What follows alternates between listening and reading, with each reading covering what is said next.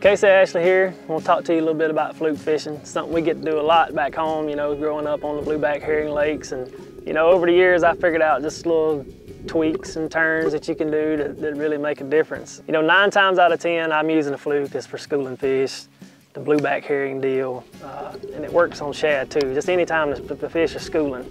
I'm gonna start with a, you know, white pearl Zoom Super Fluke. And the other favorite color, when the water gets really, really clear and it's, you know, you get just a little bit of chop on the water to a slick day, you know, I like this disco violet color. It's kind of transparent, got a little purple glitter in it. But most of the time I'm working a fluke super, super fast. I mean, it's rolling end over end on top of the water for 4 or 5 feet, and then I'll kill it and stop it. But how I like to rig it for that, I actually hook it, I call it backwards. Some folks may call it the right way, but I actually bring the hook into the back of the fluke. So the belly kind of acts as your weed guard. That way you don't have any plastic to go through. You know, it's got the split in the belly, so when he gets it, the hook's right there. And that's when I'm fishing, you know, open water, calling fish up, fishing for schooling fish. If I'm gonna fish the fluke down, you know, you can use it in so many ways. I mean, you catch fish in Florida.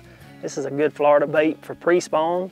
Then I'm gonna hook it weedless. But hardly ever do I throw it on anything but either a 4 or a 5/0 round bend Gamakatsu hook, no weight, straight fluorocarbon, 15-pound test most of the time. But if I'm fishing it weedless, you know, that's when I run it through the belly and hook it weedless style. You're gonna go through a lot more baits like this. You're probably gonna catch 1 to 2 on each bait, but it works.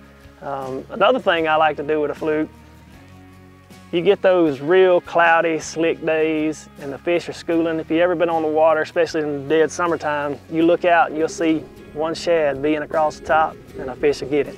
It's not that they're, you know, busting shad, but when you see that one that's singled out, this is something I've learned over the years. When they start doing that, you can take your bait, you gotta hold your, it kind of seems silly, but you hold your rod way up high and you can just wind that fluke. Don't twitch it or anything.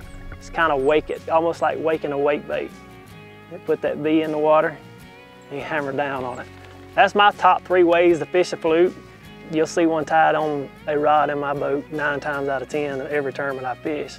Just because you never know what situation you're gonna be faced with. But if they're schooling, you better have one tied on.